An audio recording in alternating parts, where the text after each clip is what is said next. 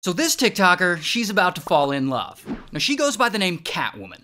Now Catwoman was on vacation with her friends in Mykonos, and one night they all stay out late partying. And while they're walking back to their Airbnb, Catwoman hears a song playing in a nearby bar, and she loves this song. Oh my god, I literally ran in and started dancing. Also at that same bar is this guy, who we'll call Greek.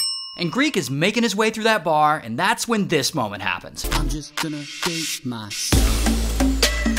I don't like anyone else. But unfortunately, it's late, Catwoman's friends are bugging her to leave, and she's intoxicated, so she does. And about a week goes by, and Catwoman is back in Malaysia from her vacation. And she's forgotten all about that drunken night and this moment.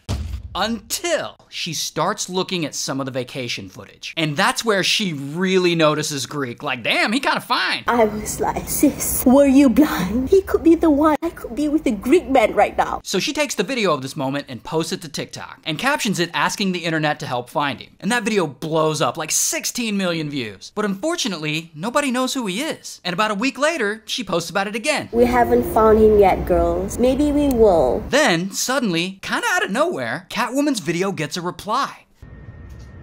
I'm here.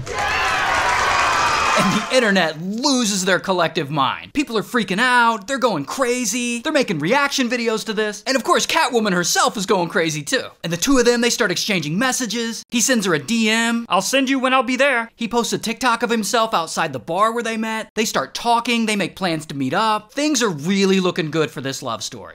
So they finally meet up, and like immediately they fall deeply in love. Just kidding. The internet is not a movie. I guess he's just too busy. Like, I'm in Malaysia, he's in Greece. The long distance, time difference. At the end of the day, I guess he just ain't giving, you know? I guess after all that, they realize the romantic fantasy is just a fantasy. I mean, it's disappointing, but she seems to be taking it well. At the end of the day, shit happens, right? You just move on. Also, all this happened in Mykonos, Greece, so shout out to Greece.